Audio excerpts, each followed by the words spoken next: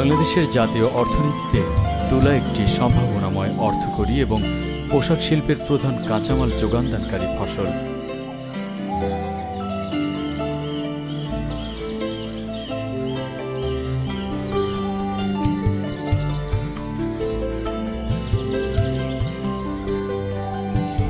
তুলা গাছ থেকে তুলা ছাড়াও বীজ থেকে তৈল এবং খৈল পাওয়া যায়। অপরিশোধিত তৈল থেকে তৈরি হয় সাবান এবং অপরিশোধিত তৈল ভোজ্য তৈল হিসেবে ব্যবহৃত হয়।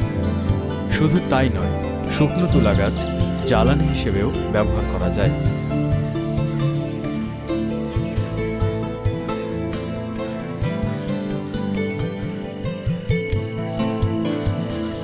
তুলা চাষ খুবই লাভজনক। বাংলাদেশের যশোর, কুষ্টিয়া, উত্তরবঙ্গ, ময়মনসিংহ সহ অনেক এলাকায় বাণিজ্যিক ভিত্তিতে তুলা চাষ হয়।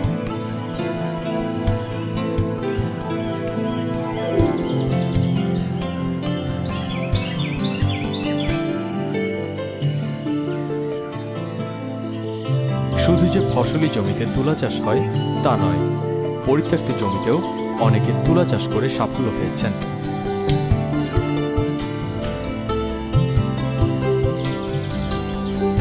শ্রাবণ থেকে মাঘ এই 7 মাস বাংলাদেশে তুলা চাষ করার উৎকৃষ্ট সময়।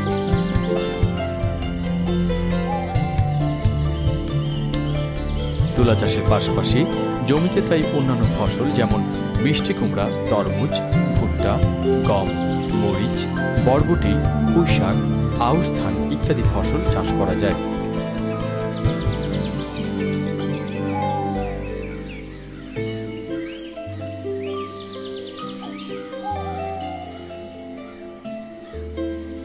সঠিক পরিচর্যার মাধ্যমে তুলা চাষ করলে সহজেই হেক্টর প্রতি 1.5 থেকে 2.5 টন তুলা পাওয়া যায়, যার বাজার মূল্য কমপক্ষে 50,000 টাকা।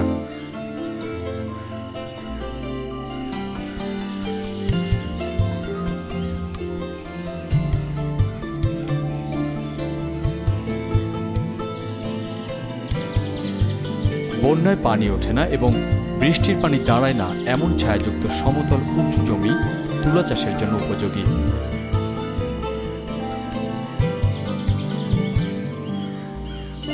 জমি তৈরি এবং বীজ বপনের কিছু সুনির্দিষ্ট পদ্ধতি রয়েছে।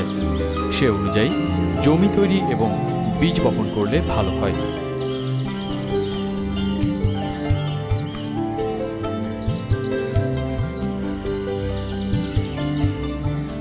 আন্তঃপরিচর্যার মধ্যে রয়েছে চারা পাতলাকরণ ও আগাছা দমন, ডগাকর্তন, পোকামাকড় দমন, তুলার রোগ দমন সহ আনুষঙ্গিক কিছু প্রক্রিয়া।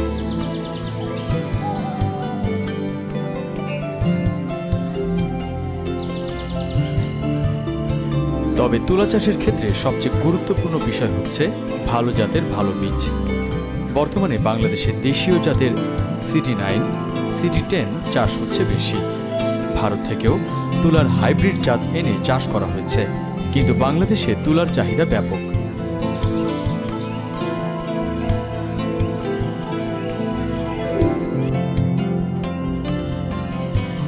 এক হিসেবে দেখা গেছে বাংলাদেশে প্রতি বছর 30 লাখ বেল তুলার প্রয়োজন হলেও উৎপাদিত হচ্ছে মাত্র 1 লক্ষ বেল, যা চাহিদার তুলনায় খুবই অপ্রতুল।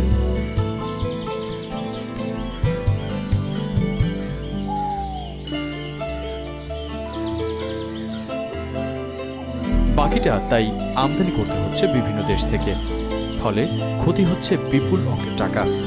এই সমস্যা থেকে উত্তরণে উচ্চ ফলনশীল তুলা চাষ নিয়ে নিবিড় গবেষণা করছে তুলা উন্নয়ন বোর্ড। এই বোর্ড চেষ্টা করছে গবেষণার মাধ্যমে বাংলাদেশের উপযোগী উন্নত একটি জাত উদ্ভাবন বা অন্য দেশ থেকে নিয়ে আসতে।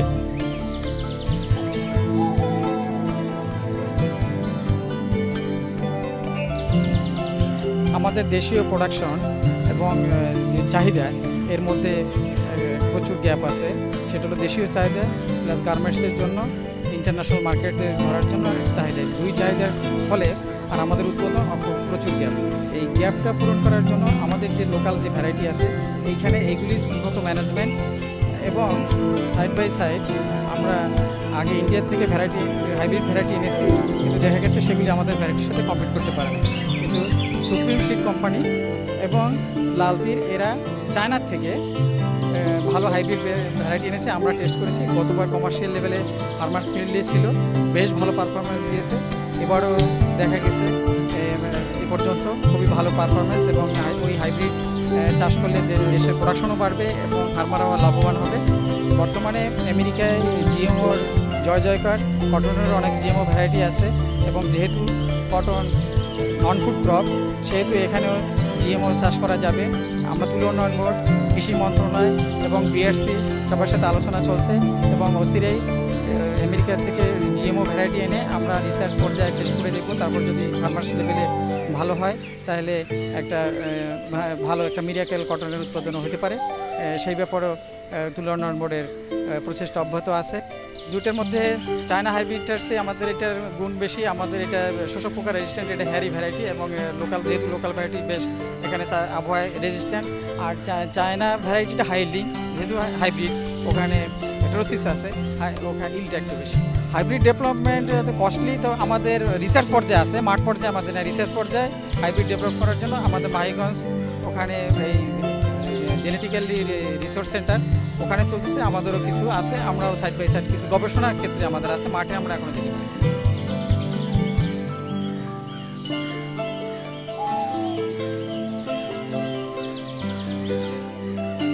সম্প্রতি চায়নার HSC A4 A1 হাইব্রিড তুলা চাষ করে কৃষকরা ব্যাপক সাফল্য পাচ্ছেন। এ তুলা চাষ করে হেক্টর প্রতি 1.5 গুণ বেশি তুলা উৎপাদন করা সম্ভব।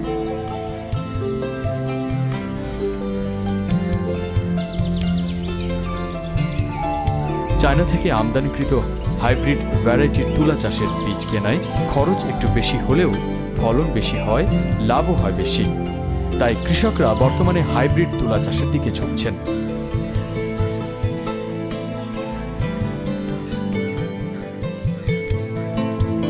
বাংলাদেশের তুলার ক্রমবর্ধমান চাহিদার প্রতি দৃষ্টি দিলে উচ্চ ফলনশীল তুলা চাষের বিকল্প নেই। উন্নত জাতের বীজ এবং সঠিক পরিচর্যার মাধ্যমে উৎপাদনের মাধ্যমেই তুলার চাহিদা পূরণ করা সম্ভব।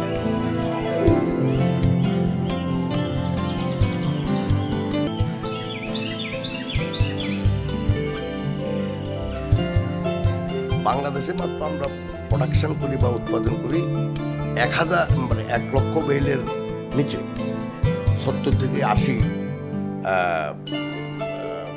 হাজার বেল।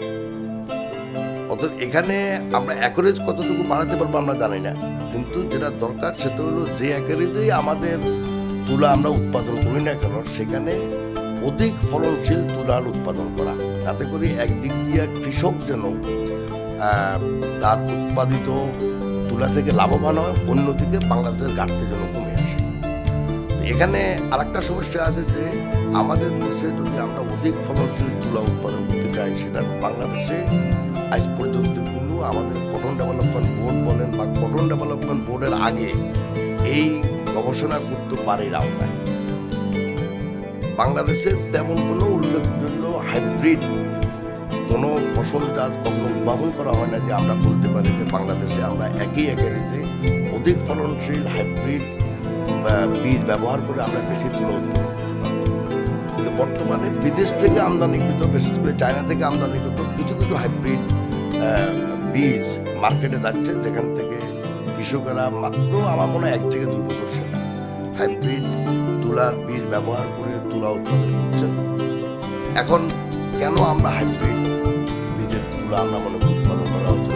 1 নম্বর হলো হাইব্রিড বীজের মাধ্যমে যদি আপনি তুলা উৎপাদন করেন সেটার সময় লাগবে কম, অর্থাৎ আপনার ডিউরেশনটা যেখানে এখন 6.5 থেকে 7 মাস লাগে সেটা 5.5 থেকে 6 মাসে নিয়ে আসতে পারে, বা আমরা নিজেদের দেশে আবহাওয়ার সাথে গবেষণা করে কত 5-5.5 মাসেও নিয়ে আসতে পারি। 2, বর্তমানে বাংলাদেশে যে তুলা উৎপাদন হচ্ছে বাংলাদেশি বীজ ব্যবহার করে, তাতে আপনি পাচ্ছেন 1.5 থেকে 2 টন পার হেক্টর, যেখানে বিদেশে উৎপাদন হচ্ছে প্রায় 5 টন। অতএব এই যে 5 টন এবং 1.5 টনের ভিতরে যে বিরাট একটা ঘাটতি, 3 গুণ, এটা যদি আপনি কভার করতে না পারেন তাহলে তো কৃষক কোনোদিন আগ্রহ প্রকাশ করবে না। তো একদিক দিয়ে সময় কমিয়ে আনতে হবে গবেষণার মাধ্যমে, উৎপাদনের সময়, আর একটা হলো আপনাকে অধিক ফলনশীল করতে হবে। তারপরে 3 নম্বর যেটা দরকার, গবেষণার মাধ্যমে আপনাকে উন্নত জাতের তুলা উদ্ভাবন করা।